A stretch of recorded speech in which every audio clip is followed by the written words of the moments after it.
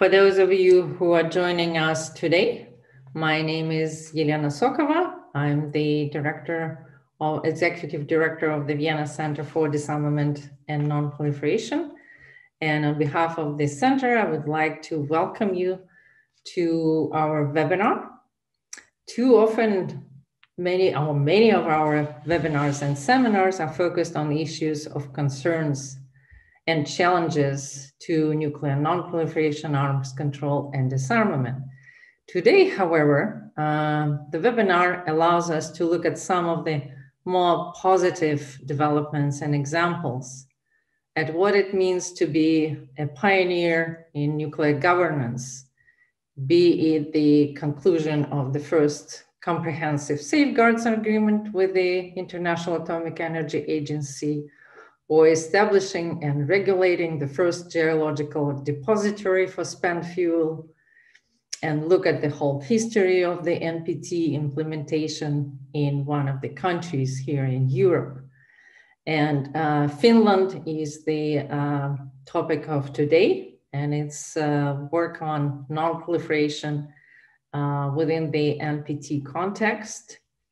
We're very fortunate to have this webinar. Basically, the impetus for it served the study conducted by Dr. Petri Paju of the University of Turku, who takes the readers through almost 6 decades, highlighting Finland's contributions to non-proliferation from the 1960s through today. Before I formally give the floor for opening remarks and then to Dr. Petri Paju, I would like to remind our viewers about the conduct of the webinar. For those of you who are regulars, you already know that when we conduct our events through Zoom, we encourage you to post your questions to the speakers through Q&A functions on the bottom of your screen. For those of you who are joining us on YouTube, please send your questions to events@vcdnp.org, and we'll try to address as many of them as we can during the Q&A session. The way we will conduct our webinar today, we'll have opening remarks offered by Ambassador Pirkko Hämäläinen, who is Ambassador of Finland here to Austria, and also a permanent representative of Finland to the international organizations in Vienna. And then I will pass the floor to Ms. Elina Martikka, who is Head of International Cooperation of the Radiation and Nuclear Safety Authority of Finland, or STUK. And I have known Elina for many years. And when she first came to me with the offer of hosting this webinar on the study conducted in Finland on its nuclear history and the NPT, I was extremely delighted to take that opportunity, because nowadays we have so many different sad stories or some challenging issues to discuss. And I thought it would be extremely important to have, for us to look at some of these positive examples in our field. And finally, after the opening remarks, Dr. Petri Paju, who is the adjunct professor at the University of Turku, will walk us through to the key findings of the study. And after that, we'll have a Q&A session. Ambassador Hämäläinen, please take the floor. Thank you, Elena. Dear Elena, distinguished guests of this event, dear friends, it gives me a great pleasure to participate this seminar on Finland and non-proliferation and 50 years of implementing the NPT. First of all, I would like to thank Vienna Center for Disarmament and Non-Proliferation and the Radiation and Nuclear Safety Authority of Finland for organizing this event. I also would like to convey Ambassador Jarmo Viinanen's regards. He was unable to join us today, but I have an opportunity to include his points to my speech. Vienna, as the hometown of the IAEA, is an excellent place, even virtually, to celebrate the 50th anniversary of the Treaty on the Non-Proliferation of Nuclear Weapons. The treaty has been a key prerequisite for the peaceful use of nuclear energy in Finland, where the treaty entered into force in March 1970. Finland has been active in nuclear energy sector since beginning of the 1960s. And today we have a possibility to learn a little bit more about the history and the path we have taken in this field. I would like to convey my thanks to Mr. Petri Paju, the Radiation and Nuclear Safety Authority of Finland, and everyone else who have contributed to the realization of the study Nuclear Non-Proliferation Treaty and Finland. Accomplishing a study like this in these demanding pandemic times is a major achievement. The study highlights Finland's long-standing and consistent non-proliferation policy. A lot has been written about the origins of and reasons leading to the NPT. I do not think any other international treaty which has generated the kind of followings as the NPT. Year after year, there are dozens of workshops, seminars, studies, and research paying attention to nuclear non-proliferation and the NPT. Despite aforementioned, attention is seldom paid to one single country's relation to the NPT, especially when the country in question never even contemplated acquiring a nuclear weapon. But today we can learn about Petri Paju's study on Finland's relationship with the NPT and IAEA safeguards. The treaty is an integral part of the international rules-based system. Finland has always been a strong supporter of nuclear non-proliferation and the NPT. We have clear energy and foreign policy reasons for that. Petri Paju highlights this superbly in his study. It is clear that without the NPT, it would have been much more difficult, even impossible, to develop our peaceful nuclear program and energy security the way we have done. The study describes excellently the realities in which Finland had to conduct foreign policy in the coldest era of the Cold War. The key ingredients of Finnish foreign policy at that time were, firstly, managing bilateral relationship with the Soviet Union. Secondly, seeking international recognition for Finland's neutrality. And thirdly, determined inching into Western structures. This study shows that Finland succeeded well in these endeavors. I would especially thank Petri Paju for clarifying certain mythologies of Finnish nuclear energy and foreign policy. The first being our role in the development of the IAEA safeguards. The study clarifies this well and provides additional information on the matter. The other matter concerns the order of signatures of the NPT. In the internal oral history of the Foreign Ministry, Finland is the first non-nuclear weapon country to sign the treaty. Petri gives this honor to Ireland. I guess we can live with this revelation too. To conclude, I would like to focus on the NPT. The Nuclear Non-Proliferation Treaty is a success story. It has curbed effectively the proliferation of nuclear weapons. The unalienable right of all the parties to the treaty to develop research, production, and use of nuclear energy for peaceful purposes without discrimination has also been realized excellently. Finland is certainly an example of this. Today, the unalienable right is increasingly important for developing nations, and Finland is proud to support countries in realizing this right. When it comes to nuclear disarmament, there are very different assessments of the situation.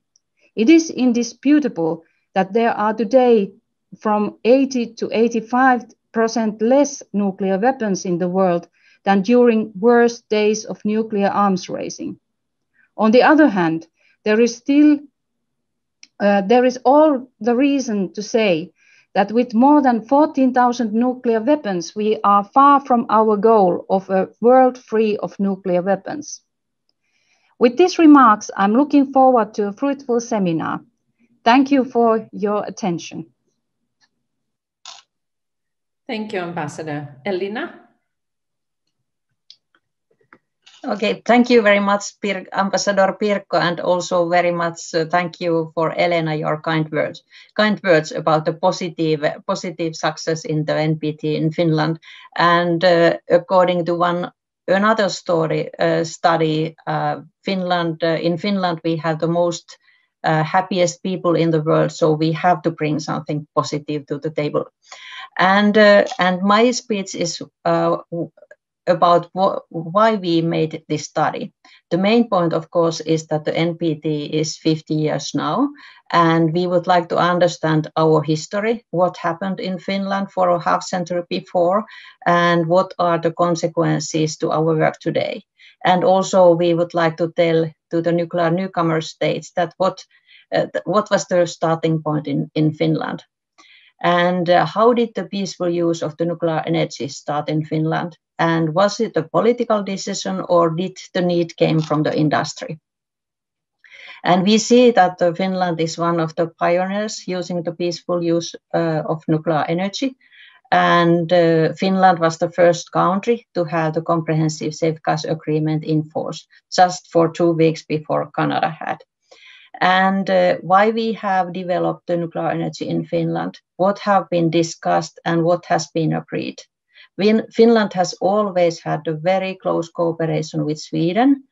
And did we get some model from Sweden, for example, to our legislation or not? And what were our motivations to do the cooperation with other states in the world? I have been working for more than 25 years in the field of safeguards and non-proliferation. And there are a lot of nice stories from the past. One, my favorite, tells about the 3 wise Finnish experts who were preparing the model safeguards agreement with the IAEA. Is it only the story or really happened? Happy to get the answer in this study.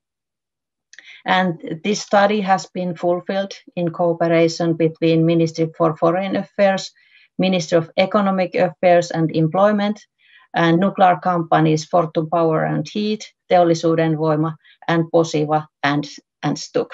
Thank you very much, and I hope you have a very nice webinar. And now it's the real thing that Petri will tell us about the story of this study. Thank you. Thank you, Elena. Thank you for being one of the initiators and supporters of this study. Petri, now the stage is yours.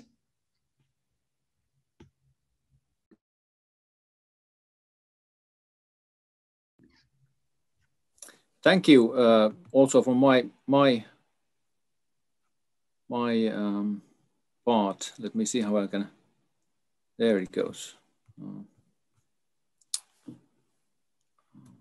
You probably need to hit start the presentation. Yeah, right here. Yeah, I'm just wondering where do I actually start it? On the bottom right corner. Yeah, for some reason. Yep, right here. Yeah, that's what I'm trying to do, but for some reason it doesn't work. Well, anyway, you can hear me and you can see the slides, can't you? Yes, we can see the slides and yeah. we can. Well, let's go with this. Thank you for all the previous speakers and all the institutions making this this event possible. I'll give you a quick introduction to the study, a kind of an overview of what I was doing and what we came up with, and then focus on some themes, especially the motives behind the Finns doing the early kind of model safeguards agreement, or what was the what we discussed about that safeguards agreement. That was my plan for today on this topic of Finland and nuclear non-proliferation. Here's the research report again, or a picture of the reports. We did the original thing I wrote in Finnish. So in some sense, when we made the translation, you might perhaps there might have been more changes or differences if I had really written it straight in English. But in this case, we did it in Finnish and then did the translation. So that might explain some things in the report, some details that are perhaps more interesting to Finns than to readers abroad. But the English version is. Petri, could I interrupt you? Our team is saying that on the left top corner, there is another icon. Yeah, right here. Maybe you can try this one. See if it works. Yeah, let me see. Like it's like my. You were almost, yes, this one. Oh, good. Okay. Thank you. Sorry for interrupting you. No, that was good. So I want to mention about the background again shortly. The STUK, the Radiation and Nuclear Safety Authority, commissioned the report, and also people from the STUK and the aforementioned institutions had their persons in the advisory group, which was really helpful for the study, because I was able to discuss and get feedback from all these people with different experiences from the industry, and that really helped a lot in the process. Then going into the study, the obvious kind of background, of course, is the atomic war and the post-war situation, where Finland was in the Paris Peace Treaty banned atomic weapons, and that really paved the way for the Finnish thinking. And also when the Finns set up this energy committee in 1955, they really focused on the peaceful uses of atomic energy and tried to stay away from all the nasty things that the superpowers were doing with the atomic know-how. And this, of course, was part of the or became part of the Finnish foreign policy that was striving for neutrality and trying to find a balance and its own place in between the Cold War blocs, the West and the East, and also kind of starting to mediate between the blocs if possible. This was really a slow process, but that was happening and starting in the mid-50s. So that is really crucial for understanding the Finnish experience.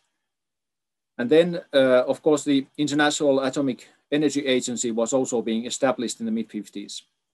And this was really a gift for Finland also, because this was a way of getting to this international level with the atomic energy issues.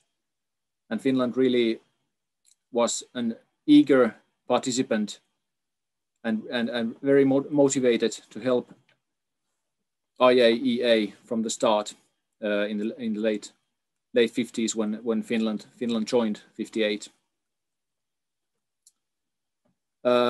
The NPT, I don't have to introduce to you all because that's you know it much better than I do. I'm sure.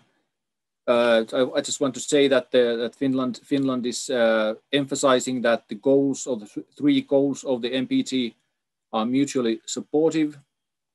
That was something that was emphasized when we were doing the report. And then that we also looked at this question of who signed first, when, which was really complicated because it was signed in several locations, and we don't have, well, we have some information about the signature order, but not complete information, and But the main point is that Finland was an early eager participant to the NPT. The research question that we chose in the end was how and with which motives have the Finns implemented the Non-Proliferation Treaty in different times.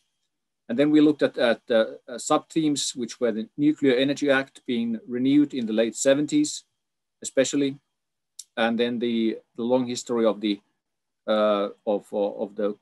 final disposal of the spent nuclear fuel from this very perspective, and going all the way from the late 60s to almost present day.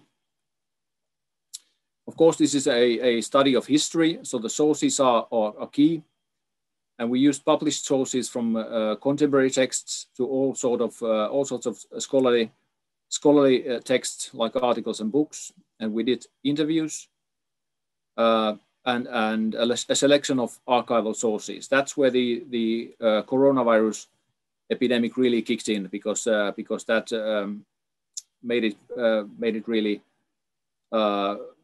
well. We could have maybe done more with that had it not been these unusual times. And about the interviews, we tried to cover different time periods and different perspectives from these people from Ministry of Foreign Affairs to nuclear weapon researchers that also existed in Finland in the 80s and 90s, and to people inspecting these things at STUK, and those who also worked at the IAEA. So Finland got an active start with the NPT because it was called to be a kind of midwife in the UN, in the United Nations. Finland was asked to lead this group of countries sponsoring the NPT, and Max Jakobson, as the UN representative of Finland, did that. And in his memoirs, he emphasizes that the motives were, well, of course, the general détente, especially peaceful relations in Europe that were important, and also to emphasize Finland's new kind of position as a neutral country, getting more independent than it had been previously in the 50s, in the shadow of the Soviet Union.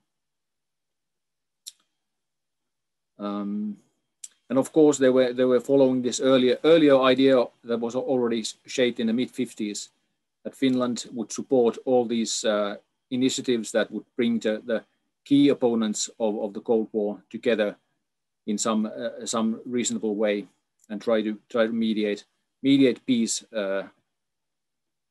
with them, between them. Now, the question we really emphasized or wanted to look into was, why did Finland hurry this international safeguards agreement? And this was really about the nuclear energy solutions in the late 60s. Finland was preparing for building a unique nuclear power plant that was supposed to combine pieces from the Soviet Union that had made an offer for a nuclear reactor, and then they also wanted to combine that with solutions, especially safety solutions from Western countries, and this was something that had not been done before, and the Finns were planning for. So there were obviously these concerns that what if all these superpowers want to come and inspect their own nuclear materials and technology there in Finland, and what would happen if these would even conflict, somehow want to inspect each other's, as they said, the Finns. So this was this concern over a conflict in Finland was one key motivator. They wanted international safeguards to prevent any such events happening in the Loviisa, what became the Loviisa nuclear power plant. And in general, of course, there were other people, other institutions who wanted to start producing nuclear energy, and they wanted these rules for the business, so they would not be politically constrained. They could buy nuclear fuel from whichever direction they wanted. And this was especially what the TVO, teollisuuden voima, was looking after. Now there, as Elina mentioned, there are these stories that Finns are well aware of the fact that Finns were early in making the safeguards agreement.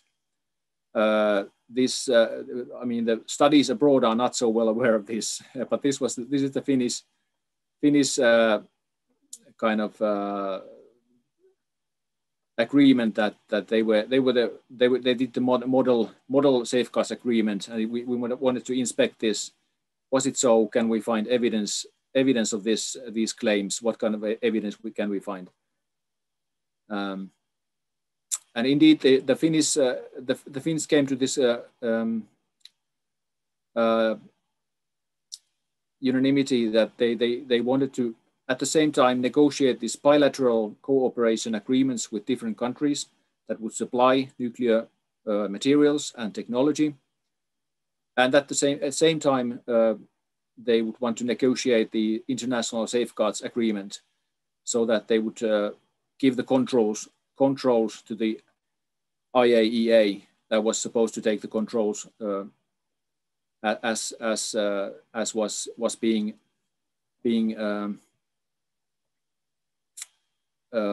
settled in the NPT discussions. And these plans were going ahead in the late 60s, early 70s, and we can find these news reports of Finland's talks in the IAEA general conferences, where they said that, you know, this is what we should do, and Finland is doing this is doing these negotiations for a safeguards agreement, that everybody should do something like this, and we are well ahead in these talks. So this was before the IAEA safeguards committee. And then we find in the IAEA archives, we find the minutes of this first committee session, safeguards committee session, where they refer to this early draft that was made for Finland. So an early draft of a safeguards agreement that was made for Finland. And that's kind of the best evidence we could find that there was this draft, and it was perhaps even used as a model. And then I do some thinking about what might have been the implications of that model. But then there's also plenty of room to take that research forward. But that's what happened. So Finland became the first country to sign this comprehensive nuclear safeguards agreement, and the first country where it came into force in 1972. And the Finnish interpretation was that Finland was rewarded by the IAEA for it being used as a guinea pig in these rehearsal negotiations. And what I say is that the Finns got this forerunner identity because of these talks, and this is where somewhere there the three wise men of Elina's story take place and act as these forerunners, and then keep talking about that later on. So in the 70s, the Finns are important in establishing the NPT. So in addition to this safeguards agreement, they are taking part in making these trigger lists for nuclear export issues, and are active in many other initiatives, such as these discussions on nuclear weapon-free zones in the United Nations, and then are active in the first NPT review conference in 1975. Also, let's talk about this Nordic nuclear weapon-free zones. but those are not so much discussed in this report. That's the one thing that has been discussed quite a bit before, and not these other initiatives. Here are some pictures of the activities, R&D activities also taking place in Finland. Then, of course, there's a lot of international cooperation going on, and I wanted to highlight this White Angels because I like the term. And this was a group established in 1980 review conference. The Vienna Group of 10: Finland, Sweden, Norway, Denmark, Austria, Ireland, the Netherlands, Hungary, at some point Canada, Australia, and New Zealand. And the fact that I think they themselves use this White Angels term as a kind of insider joke, but we're in fact advancing these Vienna issues. So peaceful uses of nuclear energy, nuclear safety, safeguards, export controls, and many other issues, and are still continuing with this work. So this is something that I discuss to some extent in the report. Also briefly mentioned are these demonstrations for the nuclear free zone in the Nordic countries. Pohjola is Nordics in Finnish, and other demonstrations against nuclear weapons in the 80s Finland, which were really European and worldwide events, of course. Then we go into the 90s, which was an interesting period of turmoil and dissolving the Soviet Union, and the talk about the threat of nuclear weapons in the former Soviet Union, and the Finns taking part in building nuclear material safeguard systems in the area of the former Soviet Union, and also taking part in running down the nuclear weapons industry. At the same time, the Gulf War increased pressure to renew the IAEA safeguards, and Finland was eagerly supporting those changes, and supported the additional protocol in the 90s. And then if we talk about the motives, especially the Ministry of Foreign Affairs emphasized that the background motives were the Finnish strive for the more integration to the West, and the eliminating obstacles from the EU membership application that Finland left in 1992, and then they emphasized that Finland has been an active EU member in the Union's non-proliferation policies. Although some say, especially the inspectors at the field, say that this has been at the cost of this high national profile in the non-proliferation issues.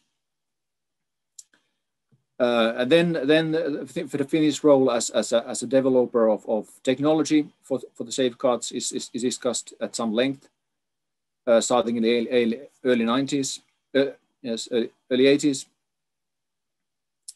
Finnish support program for the IAEA safeguards, especially these new measurement technologies, and the nuclear power companies supporting these tests. And also in the report's cover, you can see one such instrument that was only approved last year. And of course, we can there's a little bit of discussion about the Onkalo, the final disposal facility, and the Finnish and the safeguard solutions for that. So here are some pictures of the Finns working for the IAEA. For example, here in doing measurements in Iraq in the early 2000, I think. And then I also discuss briefly this Finnish efforts to build this Middle East nuclear weapon-free zone in the 2000s that Finland was asked to do, and they made progress in doing these low-profile negotiations. But then of course many events prevented this conference to be organized in Helsinki, and then it was cancelled 2015 because of the international attentions. But now is again on the agenda, as I understand. So not only things that went smoothly, but also some of these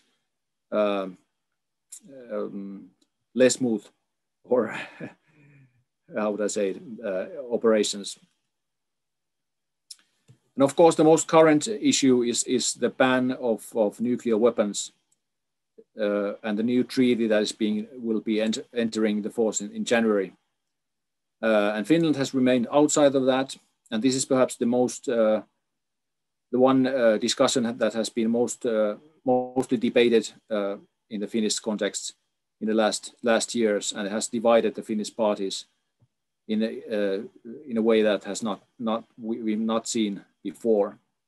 So that's interesting, and that discussion is still going on. Should Finland join or should it not?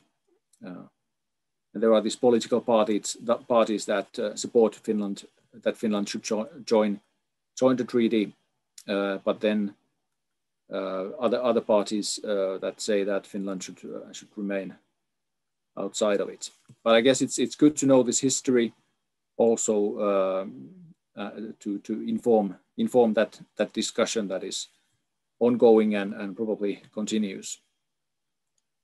So going to the main results, Finland has been a committed implementer of NPT in the long term, and has had varying motives that I go through in the report, and has used these opportunities also to advance the NPT issues. It has at times been criticized for passivity, so that's something that's also taken into consideration in the report. But Finland has shaped for itself and followed this realistic step-by-step approach, and been perhaps especially sensitive to these views of the nuclear weapon powers in building its NPT policies.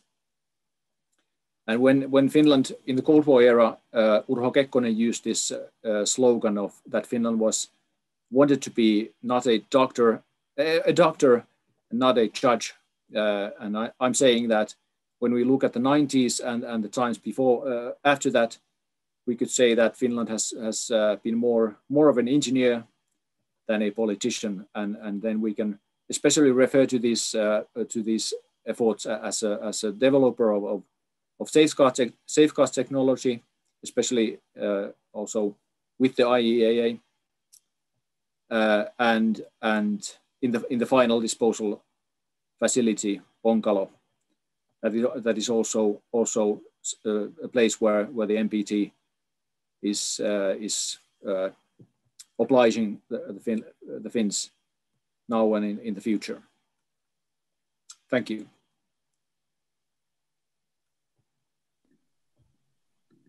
Thank you, Petri, and that's very interesting. Maybe we'll keep the slides for now, unless you have referred to them. But I would encourage our audience to post the questions through either Q&A function on the bottom, or if there are questions coming through YouTube viewers, our staff will forward them to me.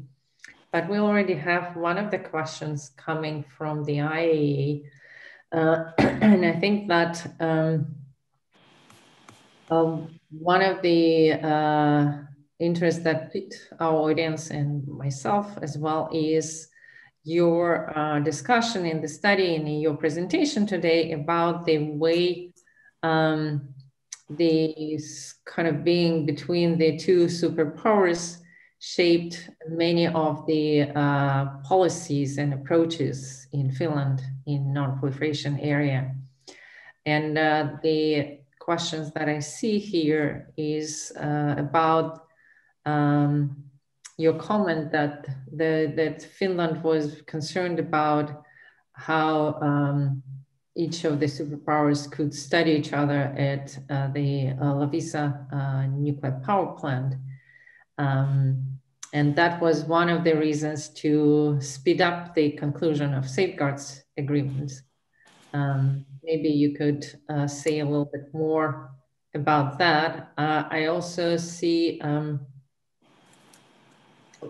another question coming from Justin Reed, which is about how do you see Finland's role in the NPT and safeguards evolving into the future? So like your projection based on what you've studied and various, as you said, motives behind it. So how do you see it evolving forward? I'll stop here because then there is a whole set of other questions that are coming in. And I also want to, before just a second, to remind you so that when you pose your questions, I suspect most of them are coming to Petri. But if you have a question to Elina or to Ambassador Hämäläinen, please indicate it in your message. Thank you.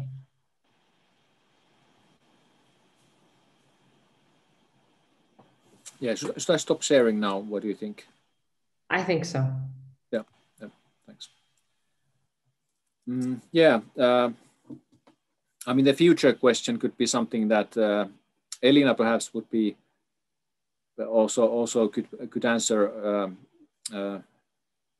better than me, but that is of course always hugely difficult for a historian to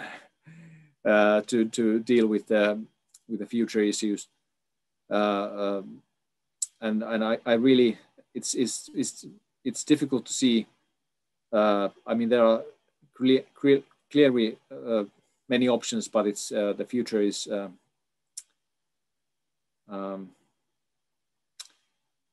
I'll talk about the Finns in between the blocks question more, because yeah, that was one of the ideas that the Finns clearly remembered, every one of them, that this concern of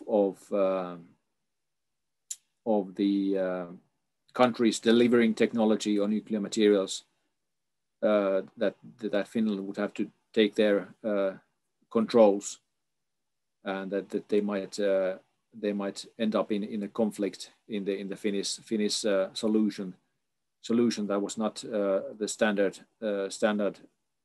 NPP in any way. So that was something that came up. Comes up in every source. So that must have been an important issue, and that is something that they foresaw early on, and they were looking at the international discussions that they heard of from this perspective, how to avoid this, and how to go forward with the nuclear energy solutions with this in mind. And that's one of the reasons why they cooperated with the IAEA so strongly all the way, and try to strengthen it and also spread its solutions to other countries.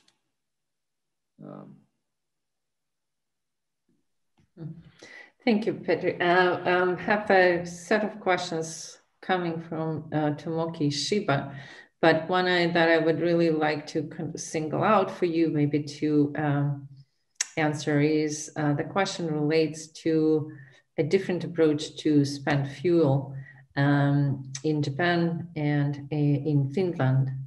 While the Japan went for processing, but Finland decided to not to do that, and actually to build a depository. Have you looked into that issue? Why the decision was made that way? Not really, not deeply. Elina must know a lot more about that. But I think what I've understand that these other options were early on not really considered that feasible for some reason, which is interesting. That it seems that the basic solution came up quite early, and they kind of locked it in some way. That's well, that's partly hypothesis, but anyway. Okay, thank you. I think also Ambassador Hämäläinen wants you to take the floor, maybe answer some of the questions.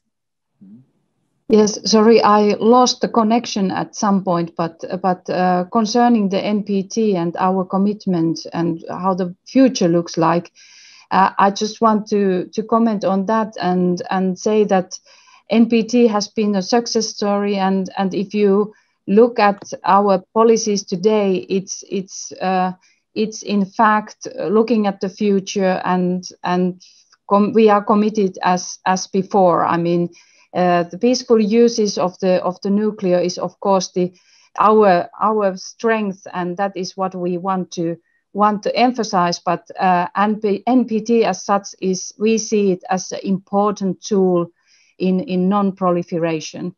Thank you. Thank you, Ambassador. I also want to note one of the comments coming from Ambassador Al-Hadid. She also mentioned that Finland is part of the Stockholm initiative, the one that committed to the NPT and how to move towards disarmament. And here this step-by-step approach, stepping stone, is also probably well pronounced.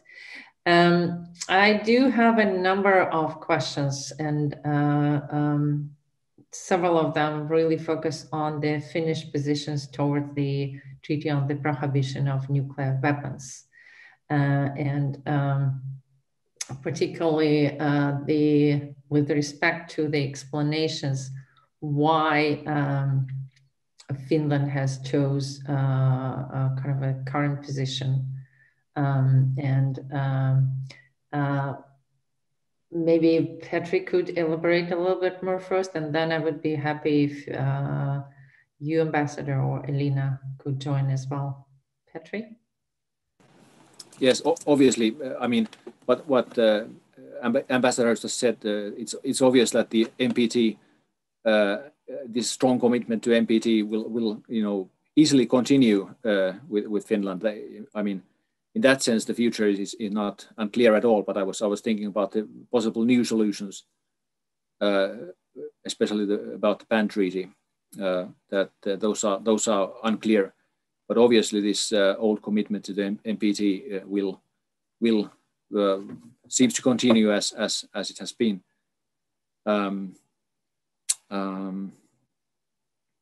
Yes, it seems to be that this idea that this old idea and well established idea that these nuclear weapon powers should be involved in these treaties for them to be really consequential, then that is what Finland has been emphasizing, and that's clearly not the case at this point with the treaty banning the nuclear weapons. So that's one major point. But there are many others that the Finnish Ministry of Foreign Affairs has been making. Also the fact that this concern that it might diminish the strength of NPT. Okay. If I sure, Ambassador. Yes, I think Petri put it very well. I believe that our approach has always been quite realistic, and And we follow at the moment with the interest concerning the ban treaty, but it looks like as long as the powers which have nuclear weapons, if there is not interest from their sides to become a party in this treaty, it's difficult also to see that it can be realized. But like I said, we follow that with an interest, how it develops. Thank you. Thank you so much. Maybe just kind of push you all a little bit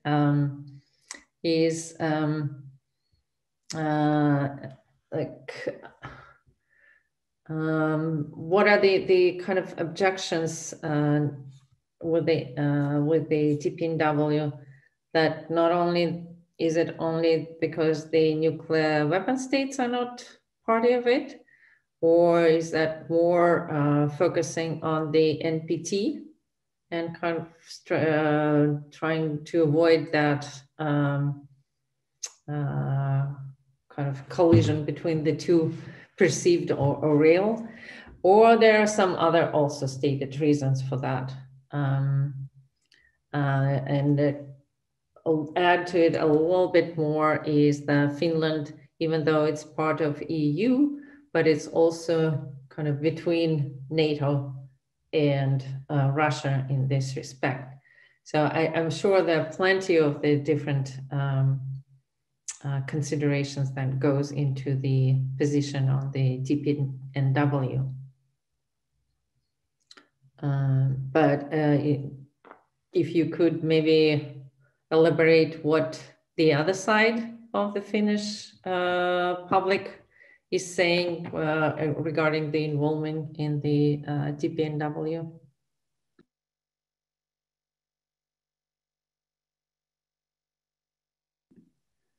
Petri, do you have any insights on that? Not so much. Can't say that. But really, there are in the parliament there are these parties that are also kind of being pro to this ban treaty. So there are these real actors that are kind of more positive to it than many other parties in Finland. And yeah. I don't know if one could find a way to make those treaties kind of live together, so to speak. I mean to be somehow comprehensive, so that then maybe it would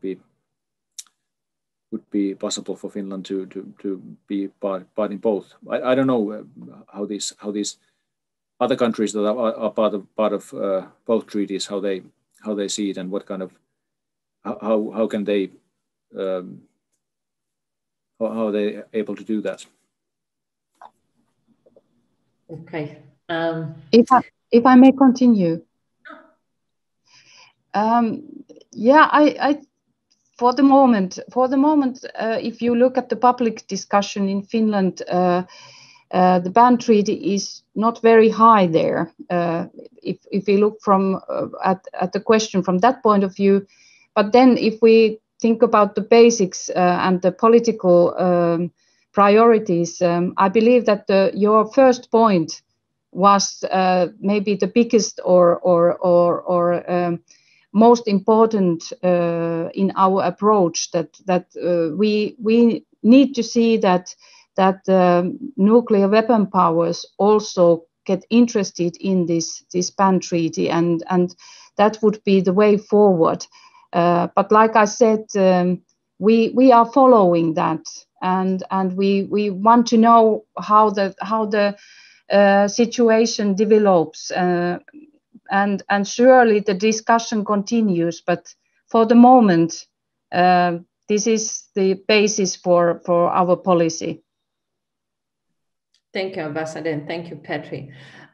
Switching to a little bit of a different subject, there is a question asking about when Finland became part of the EU, it also became a member of the Euratom community. And that integration certainly changed the way the safeguards were implemented in Finland. And the question is to Mr. Paju, how does he sees and his studies looks at whether these changes were more positive or negative, particularly in political terms?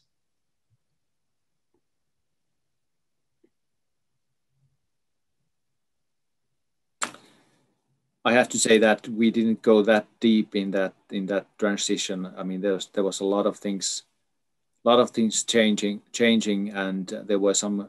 The interviewees gave some thoughts about that, but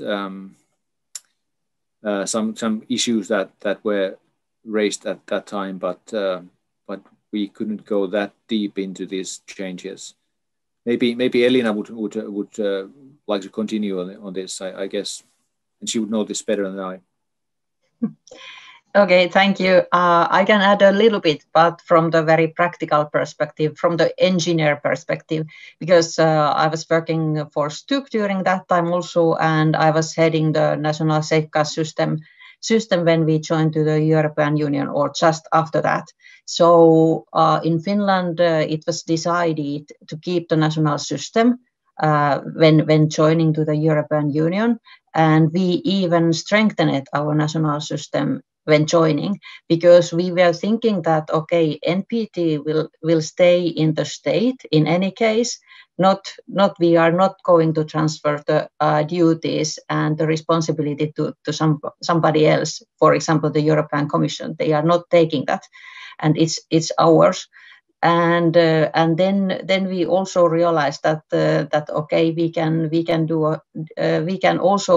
we have also to take care of the European Union requirements, that our operators who are directly responsible of the Euratom safeguards requirements to the European Commission, somebody has to take care that they will fulfill them. And it was put into our legislation that it's STUK who has to confirm that all the stakeholders in Finland will fulfill the regulations. So we strengthened our system, and I think that it was a very wise decision during that time. So we have nowadays a very good cooperation with the European Commission, with the IAEA safeguards, and we can do the cooperation, all these three parties together. So this is my practical answer, and I think that from that point of view, it has been wise. Thank you, Elena. And I think we ran out of time for more questions. With this regard, I just want to maybe offer Petri and Ambassador Hämäläinen an opportunity if they wish to say some final remarks before we conclude the webinar. Petri? Ambassador? I just refer to the report. I mean, download the report and see what's interesting in there, and then if you have some questions or feedback, then please report back to me or Elina or someone else in the group. Thank you. Thank you, Pirkko. I want to say that last night before the webinar, I obviously still wanted to look more into this study, and it is incredibly rich and very, very interesting. So we were only able to scratch the surface, so to speak, during the presentation today. In this respect, I highly recommend those who are interested. And I think even during the presentation today, you already highlighted a few topics. Some of these issues were also coming to the light through Q&A for possibly an additional research on some, from decisions on reprocessing to decisions on the Euratom, where we are now in terms of Finland being between NATO and Russia, and what role it could play in facilitating different things, maybe taking out again back some of its neutrality time had. But I'm going to stop here and give the floor for the last remarks to Ambassador Hämäläinen before formally closing the webinar. Thank you. And I can only say that I joined the previous speakers about the study. It's worth to read through. And thank you, Elena, for organizing this. And thank you also, STUK, for organizing this event. And the discussion continues. Thank you. Thank you so much. And I see by a number of our participants already sending their regards to Petri and to all the speakers, highlighting how much interest this study has generated and really welcoming the publication of it. With that, I would like to formally thank everyone, Ambassador Pirkko, Petri, and Elina.